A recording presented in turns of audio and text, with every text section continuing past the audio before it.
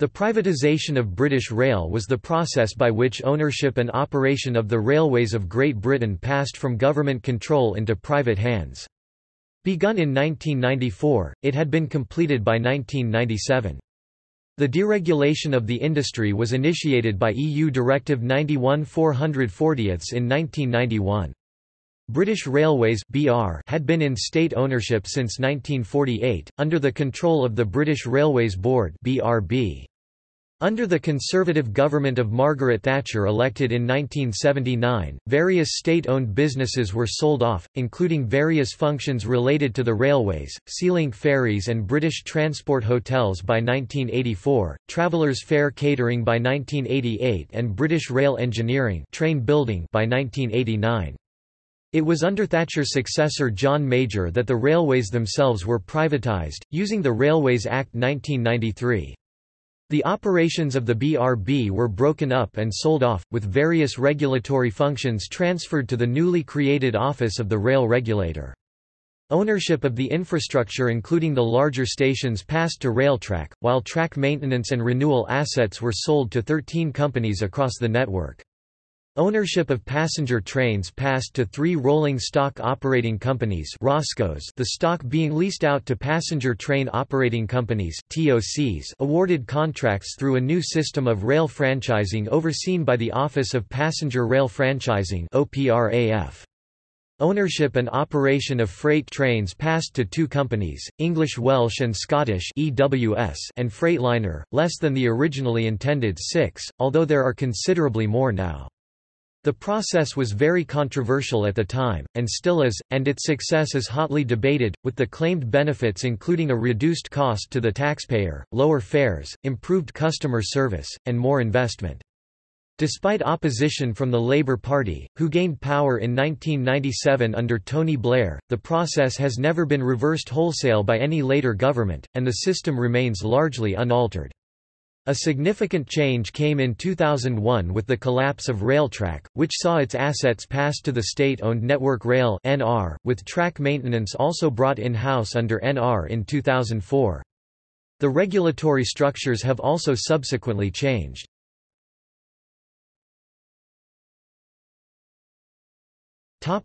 Background.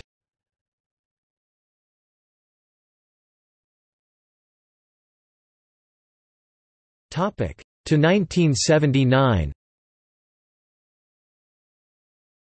Historically, the pre-nationalization railway companies were almost entirely self-sufficient, including, for example, the production of the steel used in the manufacturing of rolling stock and rails. As a consequence of the nationalization of the railways in 1948, some of these activities had been hived off to other nationalized industries and institutions, e.g. Railway Air Services Limited was one of the forerunners of British Airways. The railway's road transport services, which had carried freight, parcels and passengers' luggage to and from railheads, ultimately became part of the National Freight Corporation, but not until 1969. The preferred organizational structure in the 1970s was for the BRB to form wholly owned subsidiaries which were run at an arm's-length relationship, e.g. the Railway Engineering Works became British Rail Engineering Limited in 1970, the ferry operations to Ireland, France, Belgium and the Netherlands were run by Sealink, part of the Sealink Consortium, which also used ferries owned by the French National Railway SNCF, the Belgian Maritime Transport Authority Régie voor Maritiem Transport, Régie des Transports Maritimes (RMT, RTM), and the Dutch Zeeland Steamship Company. However, the BRB was still directly responsible for a multitude of other functions, such as the British Transport Police, the British Rail Property Board, which was responsible not just for operational track and property, but also for thousands of miles of abandoned tracks and stations arising from the beaching cuts and other closure programs, a staff savings bank, convalescent homes for rail staff, and the internal railway telephone and data comms networks, the largest in the country after British Telecoms, etc. In 1979, the organizational structure of the BRB's railway operations still largely reflected that of the Big Four British railway companies, which had been merged to create British Railways over 30 years previously. There were 5 regions, Scotland being a separate region, each region being formed of several divisions, and each division of several areas. There was some duplication of resources in this structure, and in the early 1980s, the divisional layer of management was abolished with its work being redistributed either upwards to the regions or downwards to the areas. 1980s. The chain of British Transport hotels was sold off, mainly one hotel at a time, in 1982. Sealink was sold in 1984 to Sea Containers, who ultimately sold the routes to their current owner, Stena Line. Also catering business Travelers Fare was sold in 1988 to a management buyout team. In 1988 British Rail Engineering Limited was split between the Major Engineering Works, which became BREL 1988 Limited, and the mostly smaller works that were used for day-to-day maintenance of rolling stock, which became British Rail Maintenance Limited. BREL 1988 Limited was sold to a consortium of Azia Brown Boveri and Trafalgar House in 1989. In 1992 AB Transportation took full ownership before merging with Daimler-Benz to form Adtrans in January 1996. Daimler-Benz subsequently took 100% ownership of Adtrans in 1998 before selling it to Bombardier in May 2001, for reasons of efficiency and to reduce the amount of subsidy required from government. British Rail undertook a comprehensive organisational restructuring in the late 1980s. The new management structure was based on business sectors rather than geographical regions, and first manifested itself in 1982 with the creation of Rail Freight, the BRB's freight operation, and Intercity, though the Intercity branding had been carried on coaching stock since the early 1970s. Commuter services in the southeast came under the London and South East sector, which would become Network South East in 1986. Services in Scotland were operated by Scotrail, and provincial sector handled local and rural routes. The regional management structure continued in parallel for a few years before it was abolished. Sectorisation was generally regarded within the industry as a great success, and it was to have a considerable effect on the way in which privatisation would be carried out. In 1985, what may in retrospect be viewed as the harbinger of private rail operation occurred when the quarry company Foster Yeoman bought a small number of extremely powerful 3,600 horsepower locomotives from General Motors Electro-Motive Diesel Division (GMEMD), designated Class 59, to operate mineral trains from their quarry in Wiltshire. Although owned and maintained by Foster Yeoman, the Class 59s were manned by British Rail staff. During acceptance trials, on 16 February 1986 locomotive 59001 hauled a train weighing 4,639 tons, the heaviest load ever hauled by a single non-articulated traction unit. Foster Yeoman's Class 59s proved extremely reliable, and it was not long before quarry company ARC and privatised power generator National Power also bought small numbers of Class 59s to haul their own trains.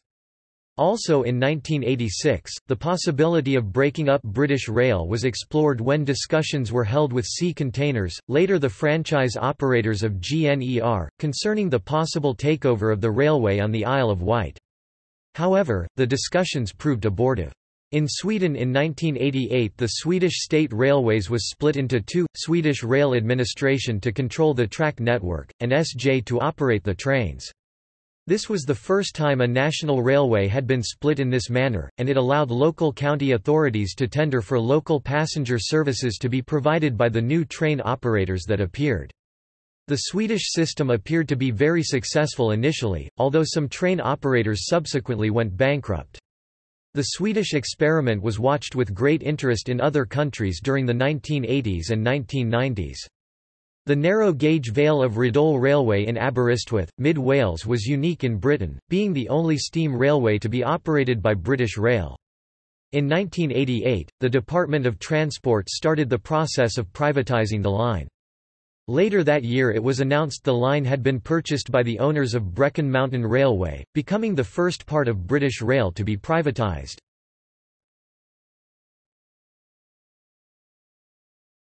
Topic: 1990s. In 1991, following the successful Swedish example and wishing to create an environment where new rail operators could enter the market, the European Union issued EU Directive 91/440. This required of all EU member states to separate the management of railway operation and infrastructure from the provision of railway transport services, separation of accounts being compulsory and organizational or institutional separation being optional, the idea being that the track operator would charge the train operator a transparent fee to run its trains over the network, and anyone else could also run trains under the same conditions, open access. In Britain, Margaret Thatcher was succeeded by John Major as leader of the Conservative Party at the end of 1990. The Thatcher administration had already sold off nearly all the former state-owned industries, apart from the National Rail Network. Although the previous Transport Secretary Cecil Parkinson had advocated some form of privately or semi-privately operated rail network, this was deemed a privatisation too far by Thatcher herself. In its manifesto for the 1992 general election, the Conservatives included a commitment to privatise the railways, but were not specific about how this objective was to be achieved. The manifesto claimed that, "The best way to produce profound and lasting improvements on the railways is to end BR's state monopoly, although according to The Independent." Many, including within the Tory party, believed that privatisation was merely a mechanism to manage the industry's gradual decline without too heavy a burden on the taxpayer.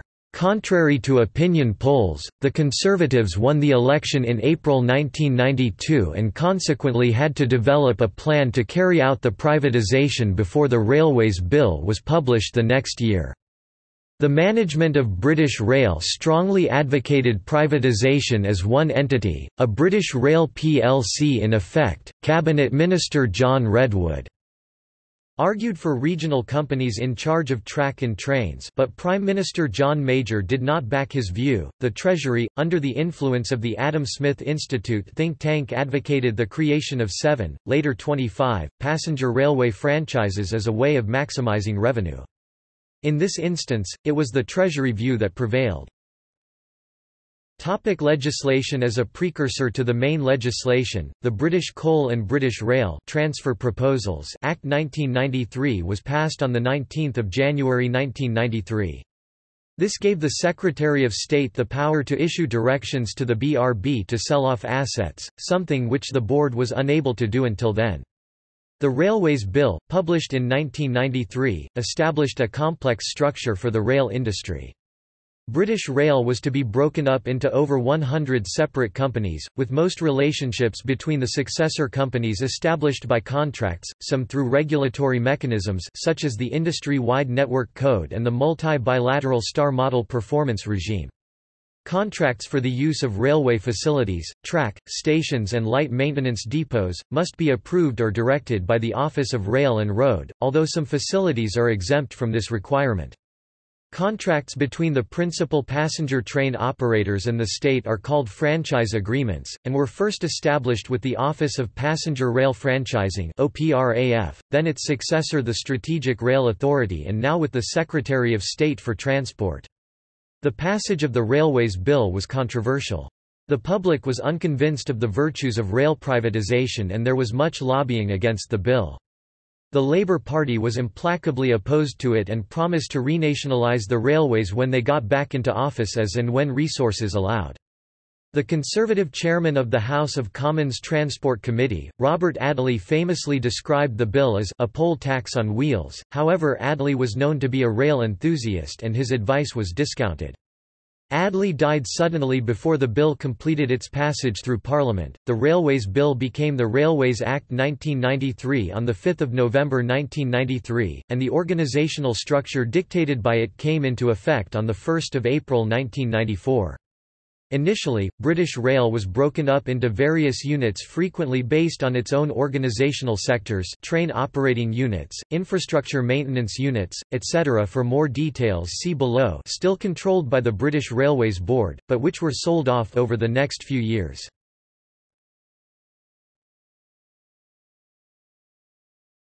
Topic: Domestic system. As implemented. The original privatization structure, created over the 3 years from 1 April 1994, consisted of passing ownership and operation of the railway to a variety of private companies, regulated by 2 public offices, Rail Regulator and Director of Passenger Rail Franchising. The Railtrack Company would be the infrastructure owner, to whom various other companies would subcontract maintenance work. Various other companies would lease and/or operate trains. In preparation for full privatization, BR was split up into various parts. Provision of passenger services was split up into 25 passenger train operating units (TOUs), known as shadow franchises, split by geographical area and service type. For freight services, 6 freight operating companies (FOCs) were created, 3 geographical units for trainload freight, mainline freight in the southeast, load haul in the northeast and Trans-Rail in the west, plus rail freight distribution for international and wagonload trains, Freightliner for container carrying trains, and Rail Express systems for parcels and mail trains. British Rail Infrastructure Services (BRIS) took responsibility for the engineering requirements of the railway. BRIS was subsequently organised for privatisation on the basis of 7 infrastructure maintenance units (IMUS), which maintained the railway, and 6 track renewal units (TRUS), which replaced rail lines, both organised geographically. Railtrack was the first company created. It took over ownership of all track, signalling and stations. Railtrack let out most of the 2,509 stations to the franchised passenger train operators, managing only a handful 12, later 17 of the largest city termini itself. Since maintenance and renewal of the infrastructure was to be subcontracted to the private purchasers of the IMUS and TRUS, Railtrack's directly employed staff consisting mostly of signallers. 3 newly created rolling stock leasing companies Roscoe's, Angel Trains, Eversholt Rail Group and Porterbrook were allocated all British Rail's passenger coaches, locomotives, and multiple units. Completion of the privatisation process involved converting the passenger TOUs to train operating companies (TOCs) through the process of franchising, performed in the first instance on a lowest cost bidder wins basis. Freight locomotives and wagons were not passed to Roscoe's, instead being owned directly by the freight train operators. Full privatization of the freight operators saw 5 being bought immediately and merged into what became known as the English Welsh and Scottish (EWS), now DB Cargo UK, leaving just Freightliner as the only other ex-BR freight business to be privatised to someone other than EWS.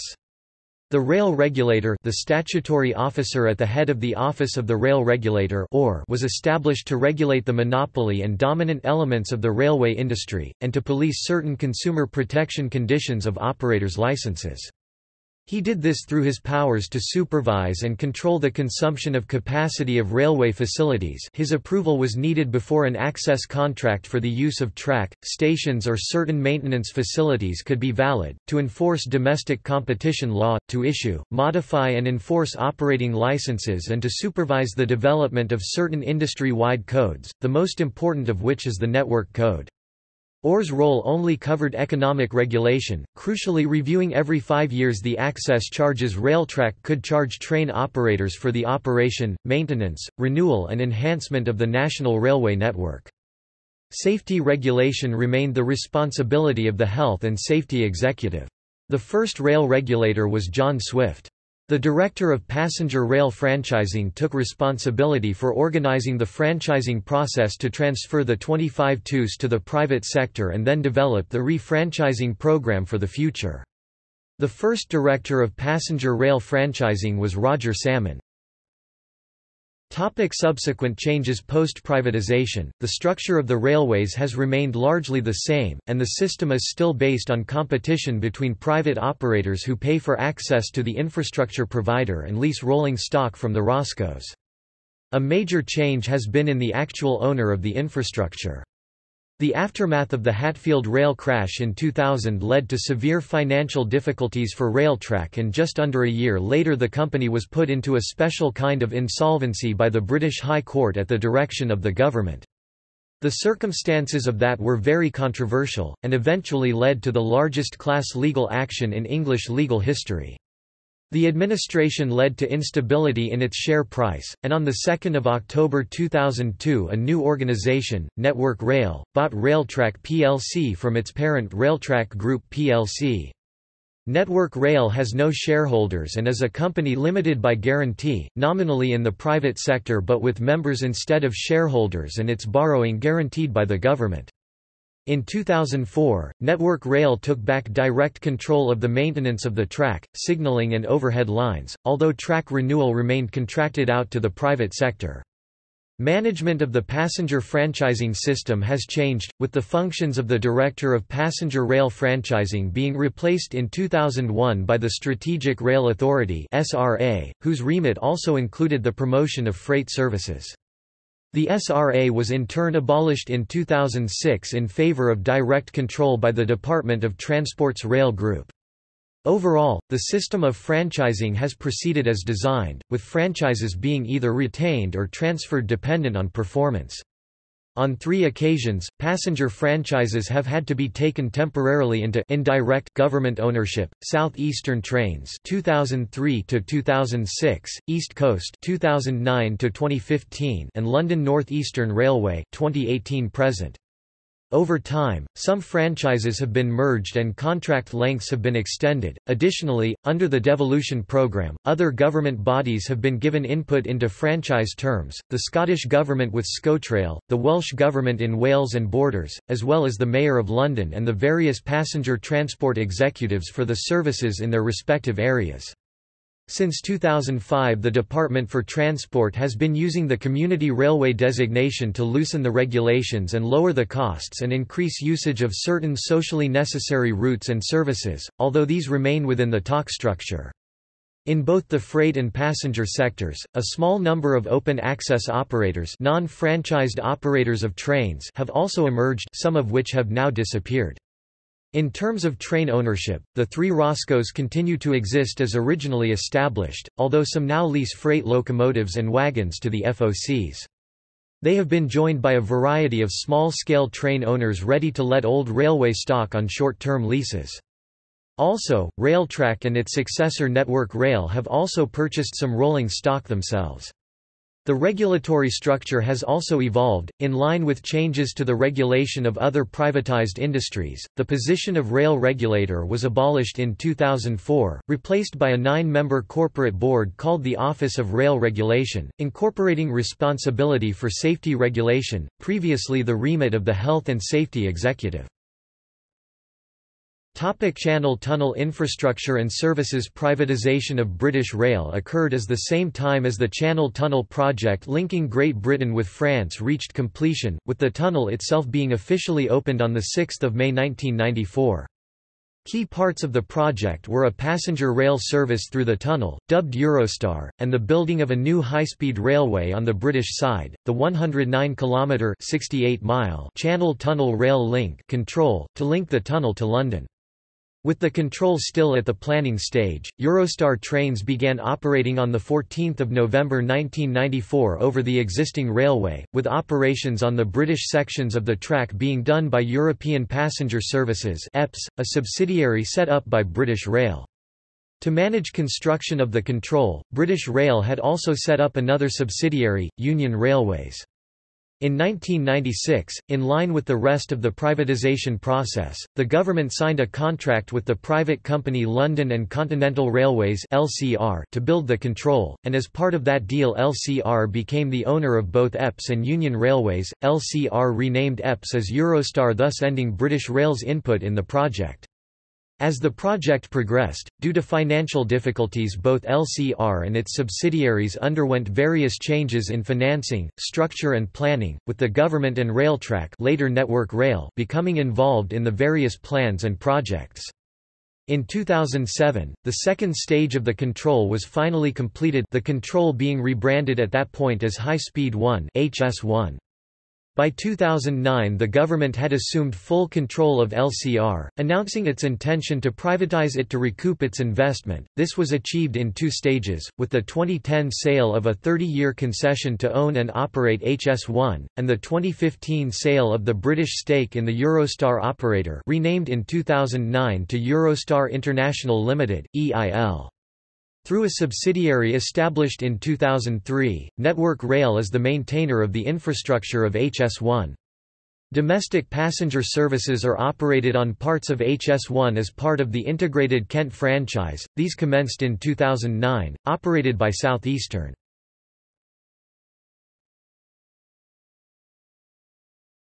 Topic: Impact. The impact of privatization has been debated by the public, media and the rail industry ever since the process was completed. Whether to renationalize or otherwise make major changes to the post-privatization model is an ever-present detail in the election manifestos of British political parties. The major topics of debate concern whether the process has achieved its central aims of increasing levels of investment, performance, and customer satisfaction while reducing the cost to the taxpayer through rail subsidies. Safety also became a major issue after the Hatfield rail crash in 2000 and the Potters Bar rail crash in 2002 exposed flaws in the post-privatization maintenance regimes.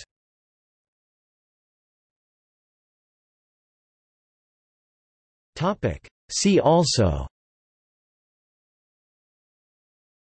Impact of the privatisation of British Rail, List of companies operating trains in the United Kingdom, History of rail transport in Great Britain.